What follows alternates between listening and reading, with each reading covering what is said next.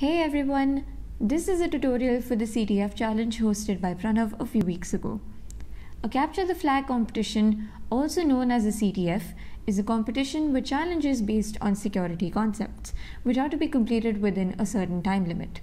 Once the challenge is solved, the participants get a flag which indicates the completion of the challenge.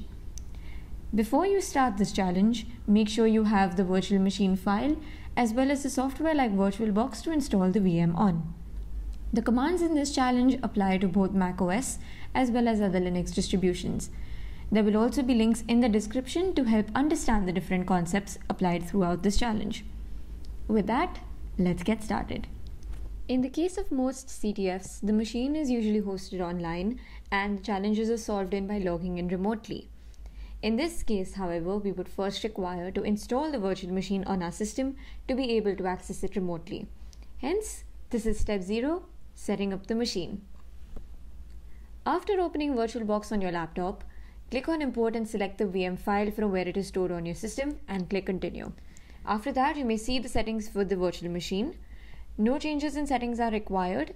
Click on Import and the virtual machine is installed on your system. You may want to go to the settings page after this to increase the screen size or to fix any errors that may show up when trying to start the machine.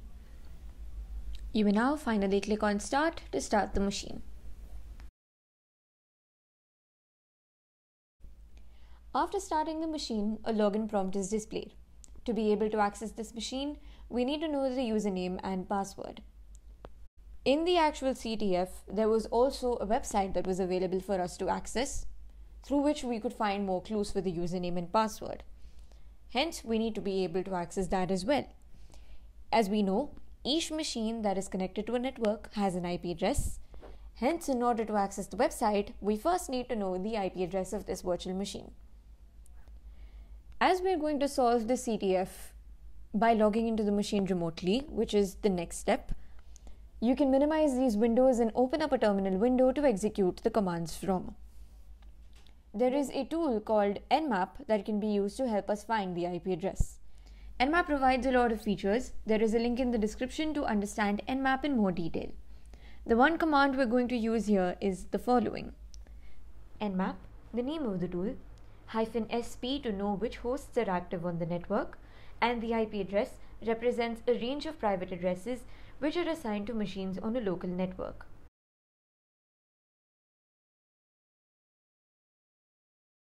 On executing the nmap command, you may see a list of hosts that are active.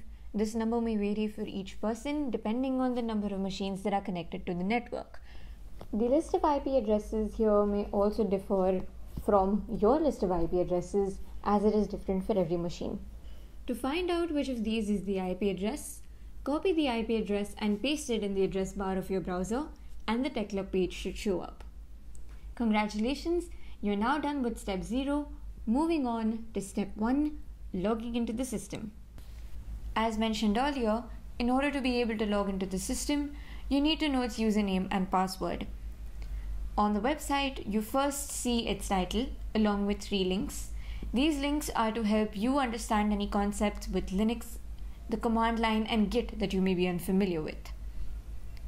One common trick that is used in CTFs is to see the HTML code or the source code of the website and hope that there are some clues available. To find out the source code, right-click and click on Inspect Element to see the HTML code for the website. Be on the lookout for HTML comments, those that start with an exclamation mark followed by 2 hyphens, or in this case, the lines that are colored green. The first comment ends with the word TC. If you may have noticed, TC is also mentioned in the title, HW Tech Club by TC. As the word TC is being mentioned repeatedly, it is safe to assume that this is the username of the system. On scrolling below, we see another comment. To find something on GitHub, and a username is provided.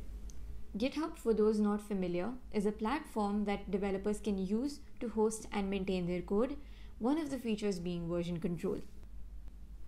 Open a new tab on your browser and enter github.com/the username, and what you will see here is Pranav's GitHub page, where you can see some of the projects that he's worked on. Click on repositories to view the list of all the projects. Here we see a repository called TC Stuff, which is a repository made for this challenge. In TC Stuff, we see some files and some text that mentions of there being potential passes or passwords. From there, we see a file called passes.txt, which has a list of words. One of these words is going to be the password for the system. Now, you would try to take the username and enter each of these passwords manually to try and log into the system, hoping one of them works. This is what is known as a brute force attack, and there are tools that exist that help you do this process of brute forcing much more faster. One such tool that is used for cracking passwords is Hydra. A link on how to install Hydra is available in the description. Before using Hydra, I would recommend that you copy all of these passwords and save it in a text file on your computer for easy access. Now you can open a new terminal window to be able to use Hydra. I've also gone into full screen mode as this is the only interface we will use for the rest of the challenge. First, open the directory where the passwords filed is saved. In my case, it is in a file called detectable within documents. To go to another directory, use the cd command, which stands for change directory. I am currently in the home directory, which is denoted by the $sign. From here, I type in cd documents, then cd techlub. To check whether the file is here, use the ls command to list the contents of a directory, and this shows that the passes.txt file is here. Hydra has a lot of features, and so we need to know which commands to use. Most command line tools have a help page which describes their commands, which can be accessed using the flags -h or $help. This is useful when using a new tool. Type in Hydra-h and you can see the text. Here are some examples that show the working, and if you scroll up, you can see an explanation for each flag. The two flags we require are the ones highlighted here. We have one username, so the small letter L flag is used, and we have a set of passwords for which the flag capital P is used along with the file with the passwords in it. This particular example is what the command looks like.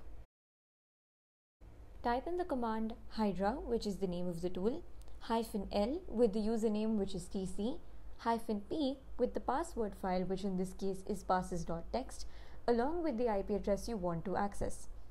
Since we're accessing the system remotely, the protocol used here is SSH, or the secure shell, a secure way to access an unsecure network. Hence, we mention SSH before the IP address of the virtual machine. Click enter, and as you can see, Hydra is successful in cracking the password, which is Beanie. Last thing to do for step 1 is to actually log into the system. Before that, you can type in clear to clean up the terminal window for better viewing. The format to log in is as follows: SSH, the username @ the host name or the IP address. On pressing enter, you may get a prompt to add this address to your list of authorized hosts. Type yes and enter the password in the password prompt. The password is being typed in even though you can't see it. Press enter and you have successfully logged into the machine, which completes step 1. Now comes step 2. Find the flag. The first thing to do once you log on to a machine would be to look for any files in the current directory you are in, which is the home directory. Use the ls command to list out the files in a folder as mentioned before. We see a file called user.txt. Use the cat command to read the contents of this file. It mentions can you find root, which means that we're supposed to get root access to this system in order to get the flag. We currently have user level access, which means that there are files we do not have access to. There is also a possibility that there are some files on the system which are accessible but hidden from a user. These files usually begin with a dot in the name. In some cases, these hidden files may be stored to provide more clues for the challenge. These files can be accessed using ls-a. The -L mentioned here provides more details for the file, including who owns it, file permissions, file size, etc. A link explaining file permissions is available on the TechClub site you saw earlier. We can see a file here called .hint.txt. The contents of this file mention weird SUID permissions. SUID is a special file permission for executable files which enables other users to run the file with the permissions of the file owner. Instead of the normal X, which represents execute permissions, you will see an S indicating special permission for the user. Since we are trying to get root access, we have to look for files which usually wouldn't have the SUID bit set to it, but they do and should be owned by the root, so that the command is executed with root privileges. This is what is known as privilege escalation, which means to exploit a bug, which in this case is the weird SUID permissions, to gain elevated access to the system. The command used to search for files is called find. Permissions are represented numerically with a 4-digit number. All permissions with the SUID bit have the first digit as 4.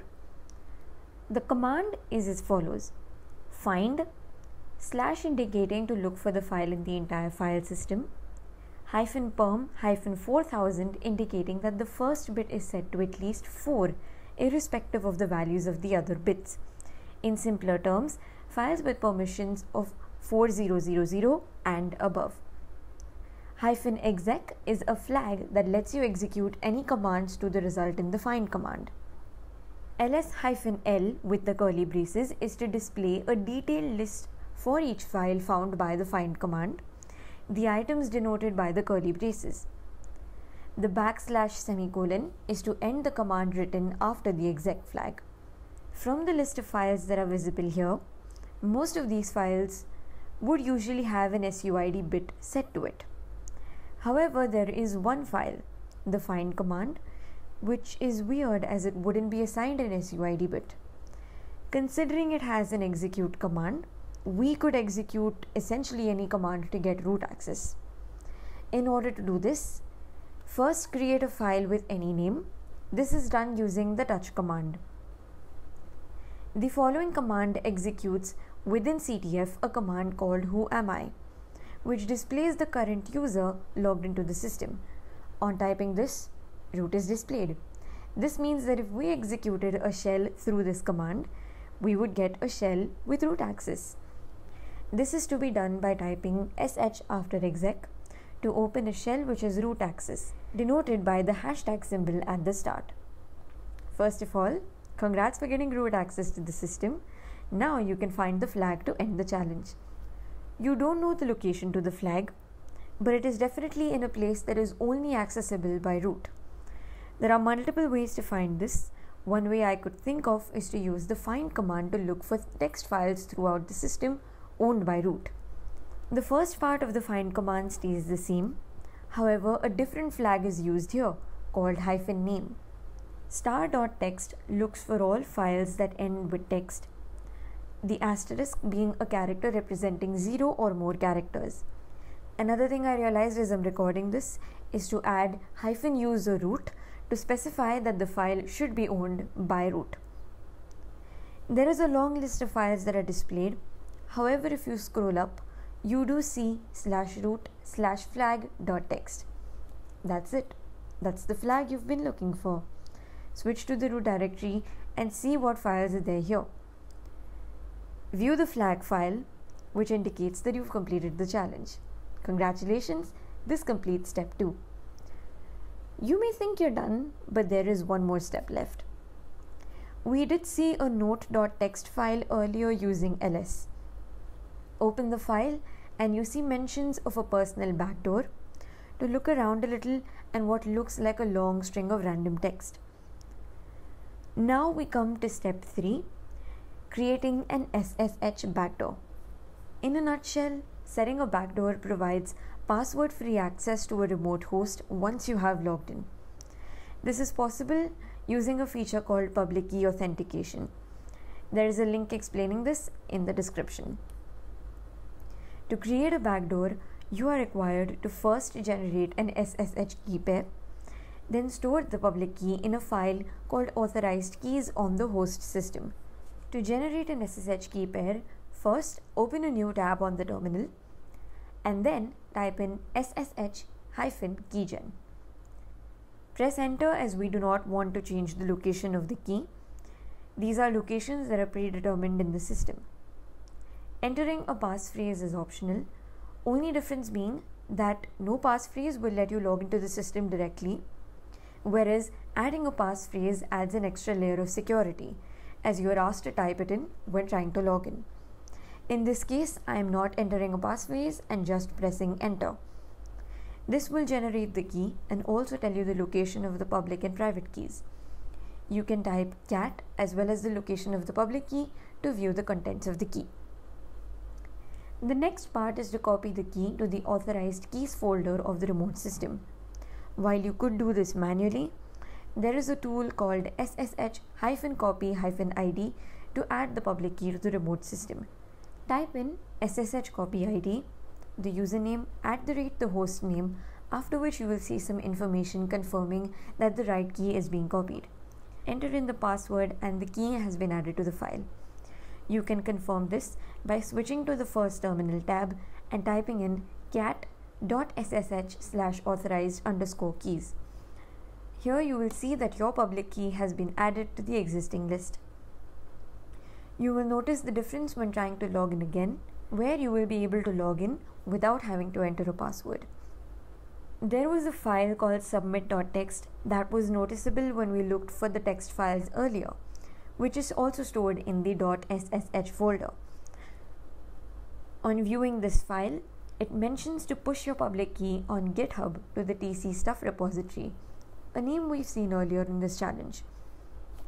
Copy your public key from the authorized keys file, which will then be pushed to the repository. The remote host isn't going to be used any further, so type in exit twice, once to exit the root shell and the second time to close the connection. In the context of GitHub, pushing the public key simply means to add your public key to the repository. To be able to do this, make sure you have a GitHub account and you're logged in. Then go to the tc-stuff repository. Click on the fork button, which creates a copy of the repository for you to work on. Click on the public SSH keys file and click on the pencil icon to edit the file. Paste your public key and then add in your name. Scroll below to add in a commit message and click on commit changes. This adds the key to your document. However, this is your version of the document, but the change needs to be made on Pranav's version of the same repository. This can be done through a pull request. Click on code and then click on the pull request button next to compare. This shows you the differences between the two documents. From here, click on create pull request and add in a message for the pull request. Click on create pull request again and you're done. From here, Pranav will receive a notification and will accept your pull request, after which the change will appear on his version of the document. This completes the final step of the challenge. Congratulations on completing the challenge. I hope you learned something from this. I sure did. Take your time to go over this tutorial and be sure to check the links on the website as well as in the description to know more about the concepts. Enjoy!